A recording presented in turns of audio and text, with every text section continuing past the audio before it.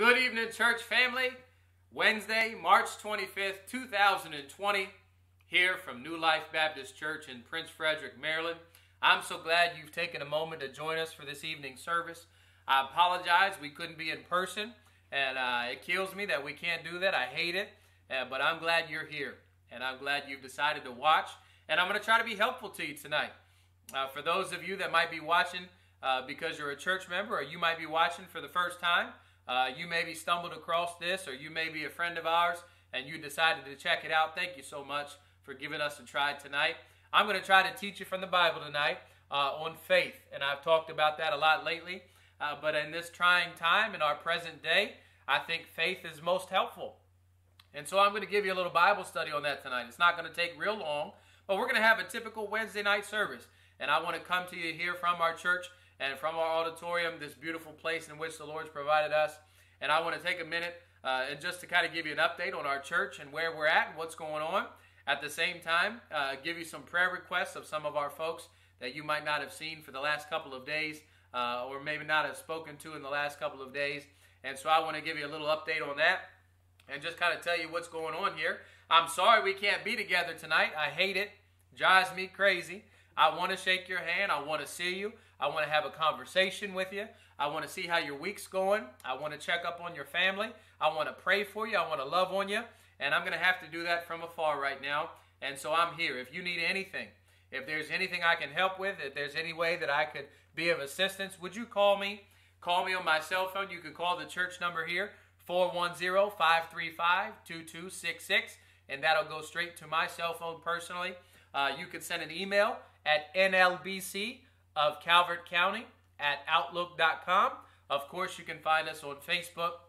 You can go to our website at NLBCofcalvert.com. Let me also remind you that NLBCofcalvert.com is the place in which you can go for online giving.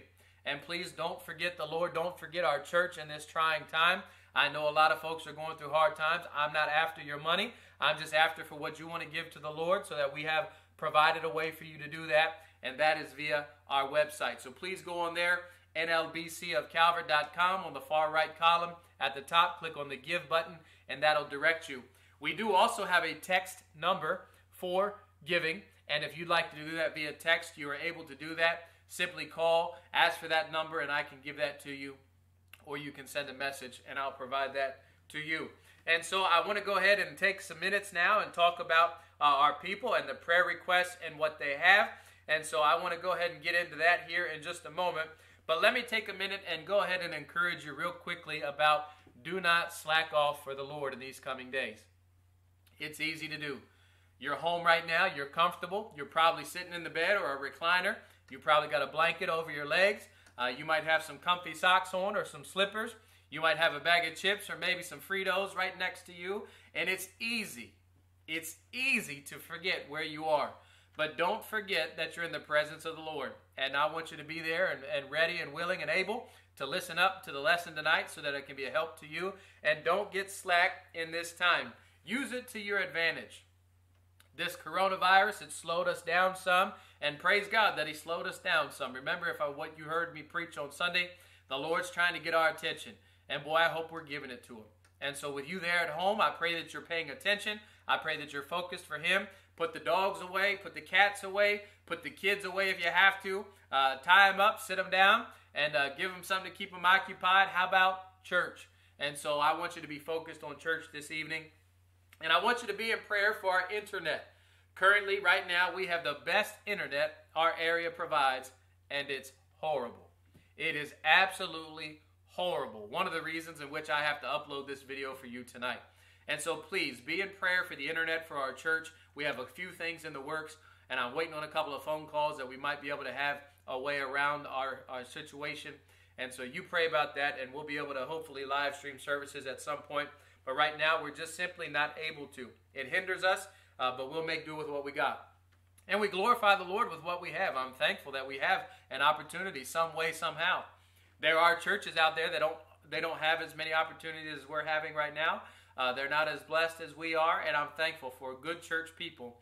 I'm thankful for people who let the Lord use them and what have provided to this church to be able and enable us to do what we're doing now. So I'm glad and thankful for the Lord and what He's done, and praise God for all He's done in these last couple of years at this church. What an amazing accomplishment God's done, and He does it through people. He uses you, and so we're thankful for that. I'm glad that you've let the Lord use you, and we're so thankful. So let me give you some prayer requests tonight real quick. First of all, let me give you our verse for this week. 1 Peter 4:7. But the end of all things is at hand. Be ye therefore sober, and watch unto prayer. The Lord reminds us here there's a lot going on in a lot of places. The end is near. Jesus is coming back. And when He comes, He wants us to be vigilant. He wants us to be aware of our surroundings. He wants us to be helpful to those that are in need. And at the same time, He says, be ye therefore sober, and watch unto prayer. Look forward to Jesus coming back in prayer. And so pray for your brothers and sisters. Pray for your community, your nation, your world in which you live, your leadership that is in our government and in different leadership positions, your pastor and family, your close family and their needs. And you keep them in prayer. And I have a lot of praises tonight for the Lord. Praise the Lord for what He's done. Praise the Lord for a lot of views on our page and in our message over this past Sunday. Boy, I was thankful for the number of folks that tuned in. We had well over 100 folks tune into our service at some point or another on Sunday. Who knows how long they stuck around? I'm not sure, but I sure am glad that we were able to get that platform out, and many of our friends and family viewed that. I'm thankful for the Lord for what He did there and how He used it. Praise the Lord for the people that have gotten saved because of this. I had a person here on Sunday at church, and she said, "Preacher, I was trying to witness to somebody, and I didn't know how to do it. And I said, I need to get them to church so that they can know how to get saved." I'm glad she knew where to bring them. And at the same time, she said, if we can't be there, I know that online they'll be able to have it. So she said, are you going to share this video today? And I said, yes, ma'am, I'm going to share it. And she said, I want to share it with them, and I want them to watch it, and I want them to hear the plan of salvation. So very thankful for what the Lord has done there. I'm thankful for the opportunities He's given and the relationships that have opened up because of this situation. There's always a silver lining with the Lord. In all things, He does all things. Remember Romans 8:28. In all things, they work together for good to them that love God. And so praise the Lord for that. And then praise the Lord for the gospel reaching more places than it ever has before in the history of mankind. Do you realize that because of technology, the gospel has gotten out into more places than ever before in the history of man? And so maybe God's using this to His advantage on purpose, and we're thankful to be used by Him and glad that He saw fit that we be born for such a time as this. So praise the Lord in all that He's done there. Moving on quickly, for your sake and for the sake of the service, I want to go over tonight some prayer requests that members of our church have. And I want you to keep these things in your heart and in your mind and pray for these things. First of all tonight, pray about our other churches in the area. Fellow co-laborers that we pray for weekly. We think about the different pastors in the area, and you pray for them in the tough time they're going through, just like we are, trying to get this right for the Lord and trying to do well to get you the message and to get you something that's helpful and to be able to encourage you throughout our weeks. And praise the Lord for all the folks and the technology that some of our fellow brothers and sisters have been able to use and just to be encouraging in this time. And man, it's exciting. And then, so we want to pray for them, and we want to pray for our missionaries, especially Brother War. Chris War, a missionary family that we're able to support and privileged to partner with, and they're military folk out there in Italy, and they serve to the military and to Italy. And you know the hard time that Italy is going through right now. And Brother War he's the pastor of that church there in Italy. And Brother War's been going through some health issues, and so you pray for Brother Chris War, local family from here in Maryland, served at our sister church down at Patuxent Baptist Church for a long time in Maryland. And so folks that are close to our heart, you keep praying for our church, of course. Keep praying for the needs of our church. Pray that we can get back in fellowship soon. And then, of course, pray for some of these folks that have had some tough times because of this virus and because of the economy. If you remember Kayla, and you remember some good friends of mine, Kibram, and some other folks that have visited the church that I've had the privilege of my life working with over the last several years, and just some dear folks near and dear to my heart. I love them so dearly. And man, it hurts for me what they're going through right now, but the hospitality business has taken a tough hit. And you pray for these folks, as some of them have lost their jobs in the last couple of days. And it's hard right now. And their faith is shaken, and they're in doubt. They're wondering what's going on. And you pray for them. You pray for these folks that have come and visited our church. You pray for these folks that you don't know that are losing their jobs. And for my dear Town Park family, if you happen to be watching, I love you guys. You know that. I love you. I miss you. I long for you. I'm praying for you. I'm here for you. And please reach out if there is anything I can do. I pray that you'd reach out. Pray for our dear family friend, Sherry Williams. Sherry's such a dear, sweet lady, such a kind, sweet lady. And she's got a lot going on right now. She's got some rough times that she's battling with. You know, as a church, we've brought her name up before. And she's been on our list for a long time.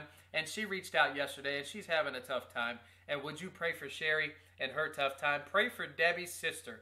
Debbie Norfolk's sister has an illness right now that they think may be, has not been confirmed as of right now, but it may be this coronavirus.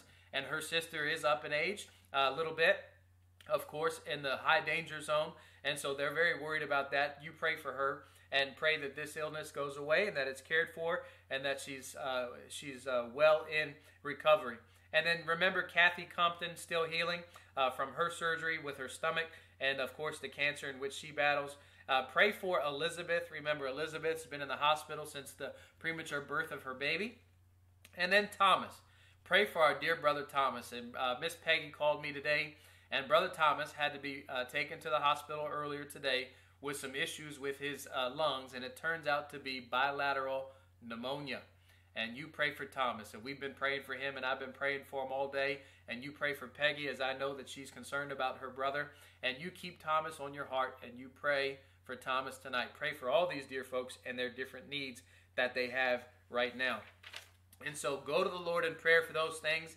Take just a few minutes to yourself here sometime tonight and pray for your brothers and sisters.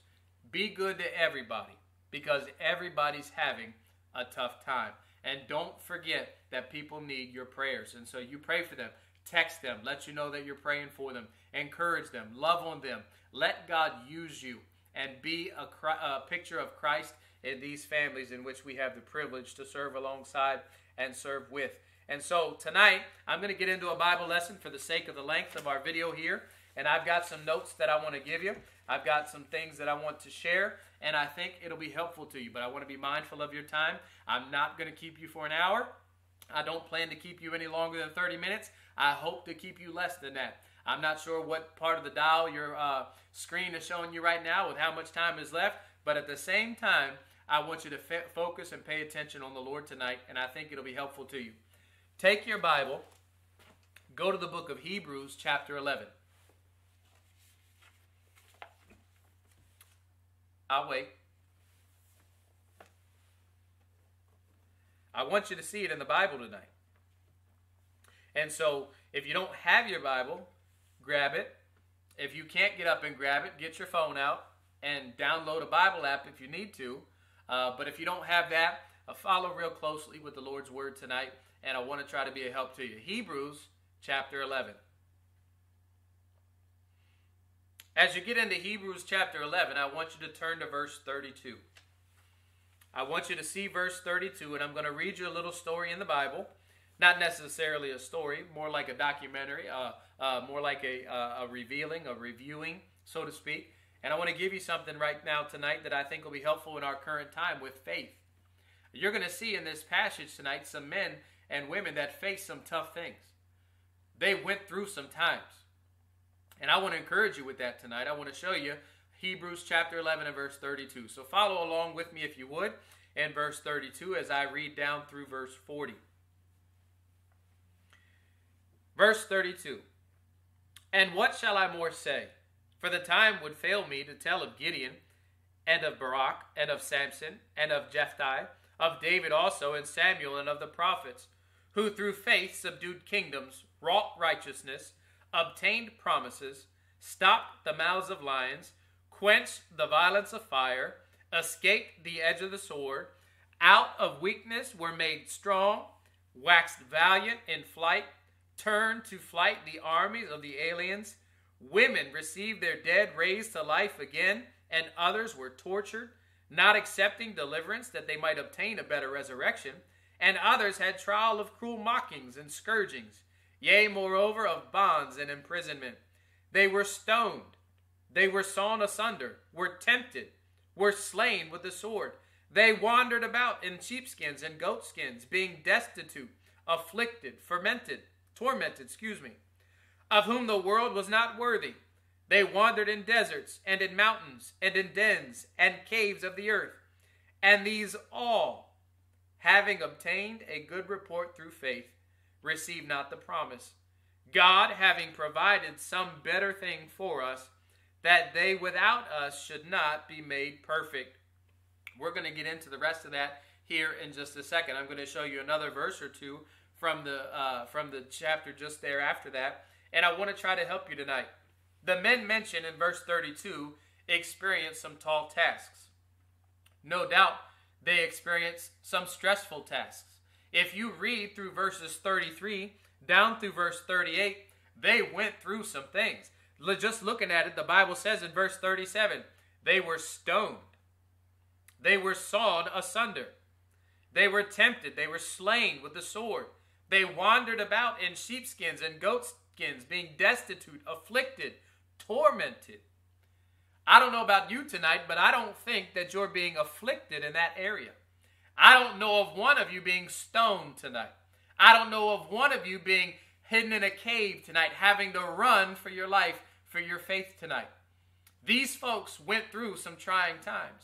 These folks had some rough days. And yet it tells us down in verse 39, and these all, having obtained a good report through faith. They went through all of this and maintained a good report through faith. And so verse 39, they kept their faith through all of it. And I asked this question: how on earth did they keep all their faith? I don't know that I could keep faith being stoned. I don't know that I could keep faith being sawn asunder. That means sawn in half. I don't know that I could keep the faith having to be removed from my loved ones and family into a desolate area. I can't tell you that I would have faith in that situation. I hope to. I'd long to have that kind of faith. But I can't promise you that I would do that. But in verse 39, the Hall of Fame chapter of faith in Hebrews chapter 11 in the Bible, in verse 39, and these all, having obtained a good report through faith, then it goes on to tell us, received not the promise. The things in which they long for at the moment, the material things, the temporal things in which they long for, they didn't have it right away. It didn't become what they were looking for right away. But something was worth it. Someone was worth them going through the trials. Someone was worth them going through the pain and the heartaches. And that's where we find it in verse 40. God having provided some better thing for us, that they without us should not be made perfect. The fulfillment for them was as it is for us, Jesus Christ. They were looking forward to someone. They were looking forward to a Redeemer, so to speak. They were looking back at a cross and saying, somebody is worth it. And his name is Jesus Christ. It says in verse 39, all having obtained a good report, not all the heroes of faith experienced immediate triumph over their trials. Not all of the heroes of faith experienced triumph over their trials immediately. You may have something that you're facing today and you're not going to win right now. You might not win tomorrow. You might not win next week. You might not win next year. But you're going to win. One way or the other, some way, somehow, God's going to pull you through. Whether it's here in this life or it's in glory at some point or another, you're going to make it. Jesus is worth it all. Jesus was worth it all then. Jesus was worth it all now. He's worth it all in the future. Whatever you're facing today, he's worth it. Now, chapter 12 and verse 2. What was building their faith? What were they talking about in verse 40? Chapter 12, right there below where you are. Look at verse 2. Looking unto Jesus, the author and finisher of our faith, who for the joy that was set before him endured the cross, despising the shame, and is set down at the right hand of the throne of God. when we're facing difficult times, you can look back and know that you had a Savior who faced difficult times. When you're up against something and you don't know how to come through with it, you can rest assured that your Savior knows what it's like to go through trials. And yet, having known all that, he still decided to go through it for you and for me. And so, I said this. I make this statement to you. When we're facing difficult situations, when we're facing stressful times, when we're going to go somewhere in our lives, make sure that you have the right compass. Make sure that you have the right compass. Now, I give you an illustration. If you were lost and you were headed somewhere, maybe you were on a trip, maybe you were walking in the woods, taking a hike, maybe you were driving in a desolate area that you weren't too familiar with. If you had somewhere to go and you had a compass that would tell you north, south, east, and west, if you had a compass that took you in the right direction, but you kept that compass in your pocket, or you kept that compass in your backpack or your purse, or that compass was with you but not being used, how foolish would that be? If you had something that told you which direction to go, if you had something that led you in the right direction but you refused to use it, how foolish would that be? You know as well as I do that that's a tool to be used to get you where you'd like to be. So, I want you to make sure that if you have a compass, that you hold it. If you have a compass, that you use it. If you have a compass, that you utilize it. Now, in order for that compass to work well, that compass has to be an honest compass. That compass has to be accurate. That compass has to be unwavering. That compass has to be direct. You know as well as I do, if you have that compass in your hand and that needle's jumping all over the place and it's not staying very straight, it's not leading you in the right direction, what good is it? Right? If it's not honest, if it's not heading you due north, if you're thinking you're going north and that bad boy's got you going west, it's no good. So I say that in the life in which you live today, in the steps in which you're taking, you've got to have the right compass. You've got to have the right direction. You've got to have the right guide, so to speak, the right pilot, so to speak. And you've got to make sure that it's good for you. It has to be these things. The right kind of a compass has to be honest. It has to be accurate. It has to be unwavering. It has to be direct. Otherwise, it's not a very good compass. There's no better compass in this life than Jesus Christ. There's no better compass in this life than Jesus Christ. There's no better compass in this universe than Jesus Christ. There's no better compass for you, for your friend, for your loved ones, for your ancestors, for your future members of your family. There's no better compass that exists than Jesus Christ. But let me remind you this. Christ is not a tool. Please don't treat him like one.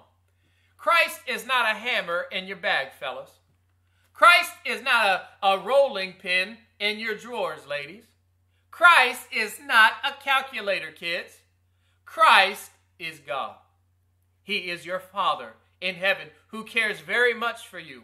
And so don't treat God like a tool. He's not something you only pull out when you're lost. He is our Lord who wants our faith and our commitment. You see, in order to receive, you must do. In order to have, you must do. What is the do? Trust Christ. It's one thing to say, it's another thing to do. So, some of you are going through something today. Maybe you're lost. Maybe you're confused. Maybe you're in doubt. Maybe you're in fear. Maybe this virus has you on edge. Maybe quarantines got you all quacked out. Maybe you're not sure how this is all going to turn out. Maybe it's the fear of the unknown. Maybe you have a loved one in the hospital tonight. Maybe there's somebody that you know and care for very much, and they're going through a sickness or an illness. And you need a compass right about now. You need something to show you which way to go. You need something to stir you up, so to speak, in your faith. Let me make this statement. It takes faith, but faith is an action, not simply a plan or hope. Faith is an action. It takes work. You've got to work on your faith. You say, how am I going to make it? Well, I want to ask you, who's your compass tonight? Who's your author tonight? Verse 12, or chapter 12, verse 2. Looking unto Jesus, the author and finisher of our faith, who for the joy that was set before him endured the cross. It says Jesus is the author and finisher of our faith. Jesus is the one who finished it all for you and for I. He died on that cross. He was buried. He rose again to prove that he had power over death. And he did that for you, for all the sins in which you've committed. And remember, your salvation is not about what you've done. It's all about what he did. It's not about how good you've been. It's not about what you feel in your heart. Trusting Christ is just that. Trusting Christ. Salvation is through Christ, nothing else. For by grace are ye saved through faith, and that not of yourself. It is a gift of God, not of works, lest any man should boast. There is nothing you can do to earn salvation. So therefore, if you're truly in Christ, you'll never lose salvation. So if you're wondering about your salvation, if you're wondering about whether or not you're saved, I'd ask you, have you ever trusted Christ? Have you ever asked Christ into your heart, and did he seal it? Do you know because you know that you're saved? And if you're not tonight, I would challenge you to get saved. You need salvation. You need Christ. So you say, how am I going to make it? Who's your author? It's one thing to say Christ is your author. It's another thing to allow him to pilot. Too many of us as Christians, we want Christ on the plane, but we don't want Christ to fly it. And that's our problem, ladies and gentlemen. We want Christ as our phone a friend. We want Christ as our feel-good. We want Christ to recognize our honor and our accomplishments for him. But so few of us allow him to fly the plane. If you would, Christ would be your pilot, not your co-pilot. You're the co-pilot. But see, you can change and veer off anytime you want to. Now, Christ doesn't desire that. He just wants to fly the plane. He wants you to trust him. He wants you to let him fly the plane.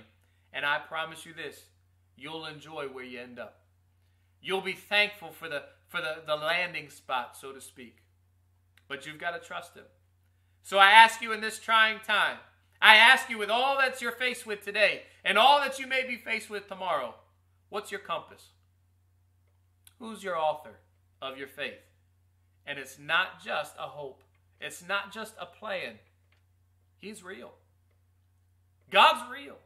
It's not just, oh, I trust him. Oh, I have faith in him. No, that's just words. Are you taking the steps to show that you have the faith? Have you been faithful in your Bible? Have you been faithful in your church? Have you been faithful in your prayer time? Have you been faithful to your Lord as you've expected him to be faithful to you? Oh, I have faith. God's going to pull me through. But you haven't read your Bible. Oh, I have faith that God's going to fix it all for me. He probably will. But he'd do it so much faster if you trusted him and showed you trusted him. And so let me ask you and encourage you tonight. What's your compass? What's your author? Stick with him. He's going places. I appreciate you being here with us tonight. I'm so thankful that you took time to watch.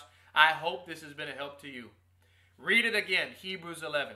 Go through verses 32 down through verse 40. See what these men had to fight through. See what these men, it was much worse than a virus. It was much worse than doubt and fear. They actually had to live some of these things. But they saw it through to the end because they were looking at Jesus, their author and finisher of their faith. And so tonight, put more trust in him. Ask him to work in your life. Promise him that you'll do your part.